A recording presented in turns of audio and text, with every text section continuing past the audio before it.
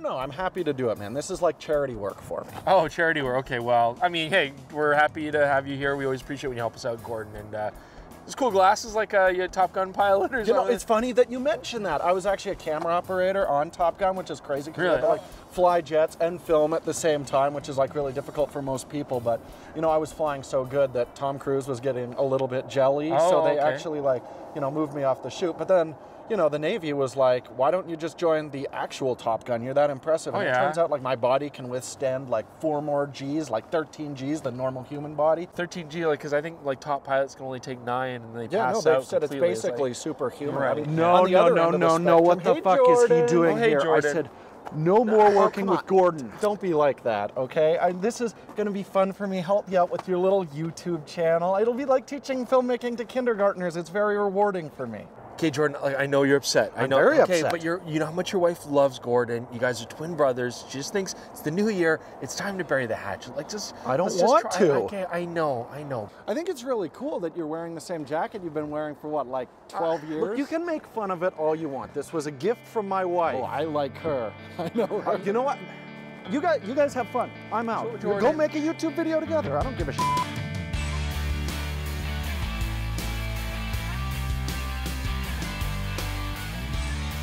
Welcome back, DPReview TV viewers. It is I, Gordon Drake, to talk about the Canon R5 C. And you might be wondering, hey, that camera came out almost a year ago now. Why did it take so long to get a review on this channel? It's because they were waiting for someone competent. It is a cinema camera. They needed a proper cinematographer, and that's me. You might be wondering why I'm not holding the camera right now. Well, that's because Chris Nichols is filming me on it right now. He's one of my biggest fans, next to, of course, Jordan's wife, Evelyn. That's really kind of beside the point, so let's talk about this camera.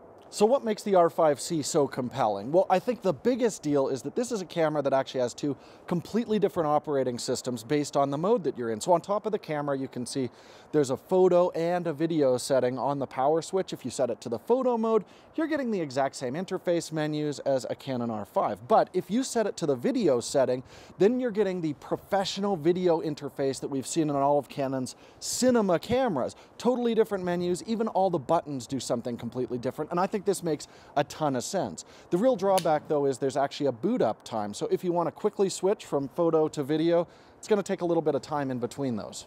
So you might be wondering, why would I care about hybrid capabilities, being able to take pictures with a cinema camera? Well, I mean, yeah, obviously I'm best known for my cinematography, but a lot of people forget that they tried to give me a Pulitzer Prize for photojournalism, but, you know, I wouldn't accept it because there were a lot of other people who really needed the confidence boost that that award could give them, and I'm already, as you know, very, very confident. I mean, basically, it is a Canon R5 without IBIS in it. If you're curious about the photo capabilities, you could watch DPReview TV did like this video review. I couldn't sit through the whole thing, it was way too tedious, but you can go watch their episode about the R5, basically find out how this functions as a photo camera. So if you are shooting video, what are the advantages of the R5 C over the regular R5? Well, first of all, the reason that this body is quite a bit bulkier is because you can see we get a fan on it. So those overheating issues are a thing of the past. Unlimited record time in any of your video record modes. Not only that, but we now get the assist tools that Canons have been lacking. We get waveforms, we get false color on this, and very importantly, that waveform doesn't disappear when you start recording. As well, we can now actually punch in and check our focus while we're recording with this camera. We also get the ability to upload our own custom LUTs while you're working with this for when you're shooting C-Log 3. You know who uses shutter speed when they're shooting videos? Amateurs. That's why the R5 C gives you the ability to use shutter angle like a pro.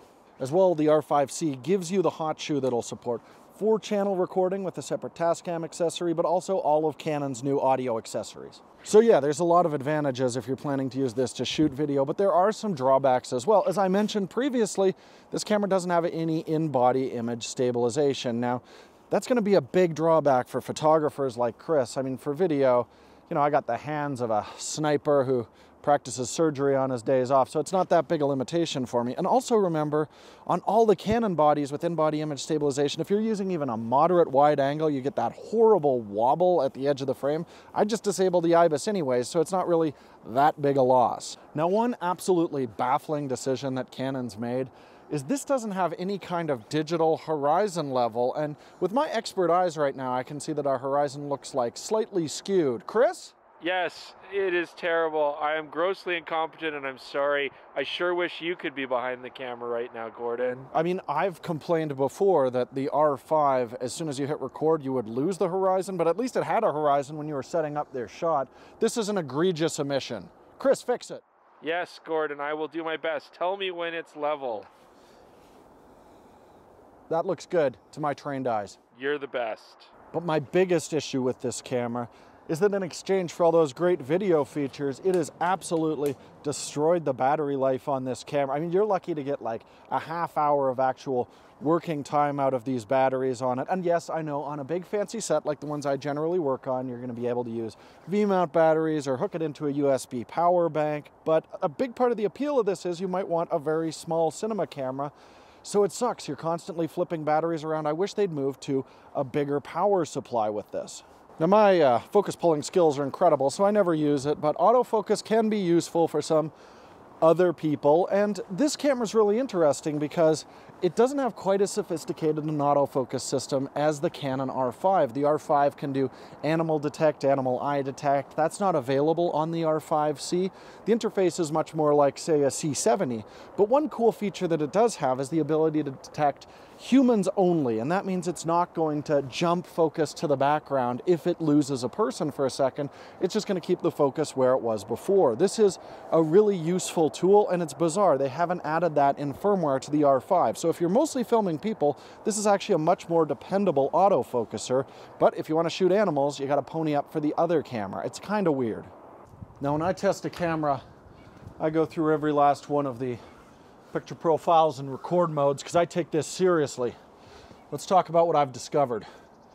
First of all, when you're recording raw video with this camera, it records a different format completely than the R5. This records cinema raw light, not raw light. Lower data rate, so that makes recording and using raw video actually quite a bit more usable on the R5 C. Now, because they put the big ass fan in the R5 C, that means we can actually do some high-speed recording while filming in our raw capture. So using a Super 16 crop, we can actually get to 120 frames per second raw video. With 4K and 8K, we can get up to 60 frames per second. Problem there is, it draws too much power for these batteries to provide. So you have to plug the camera into external power, or none of that power is going to go to the lens. Now that might sound like, oh, you'll just lose autofocus, but with all of these RF lenses that Canon's brought out lately, the power is for the manual focus ring, the aperture ring, the stabilization. Effectively, these lenses won't work at all. So if you want to use those record modes, you either have to plug the camera into power or use like an actual mechanical cinema lens.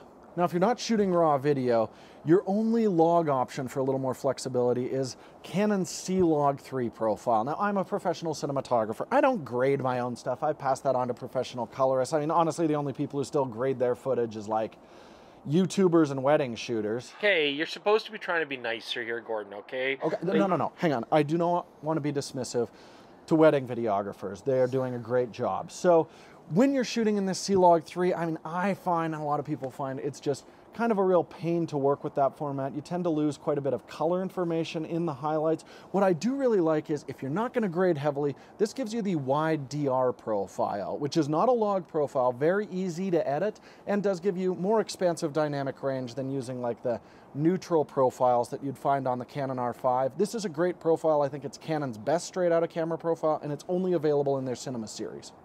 Now, the original Canon R5 had an interesting trick where you could record your 4K video in the HQ mode, and this would take 8K capture and use that to create an oversampled 4K image, which gave you much more detail, better low light performance than its subsampled 4K video that it defaulted to.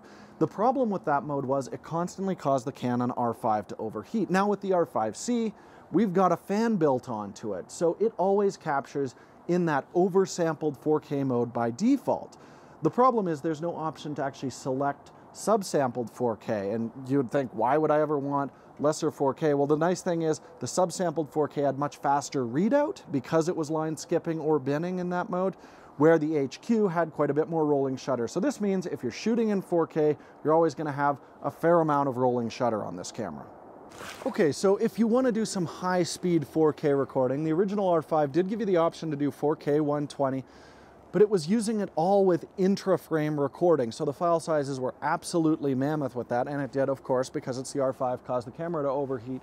With the R5 C, you do still have that 4K 120 ability, but now you have the option to do it with inter-frame recording. So the file sizes are a lot more manageable, and it makes the 4K 120 actually really usable on this. And making the slow motion recording even more usable is now if you want to record your slow motion video to the CF Express card, you can also have an audio file recorded separately to the SD card, so you can capture audio even while recording 4K 120 in camera. It'll play back in slow motion, but you know you've still got the audio. Okay, so who is the R5 C for? Well, really, I think you can just look at the features that this offers you and some of the compromises and decide if this is going to be right for the kind of shooting that you do. But I really see this camera as kind of a crossroads camera for Canon. Okay, so if you're looking at Canon cinema cameras in this range, you're probably comparing this to the C70, a dedicated video camera, and they both have their strengths, and I love the sensor on the C70. It gives you the ability to record C-Log2, which is a profile that I far prefer working with, to the C-Log3 that the R5 C offers. But remember, that is a crop sensor camera with an RF mount, and pretty much all of the RF glass that's coming out is designed for a full-frame camera like the one on the EOS R5 C.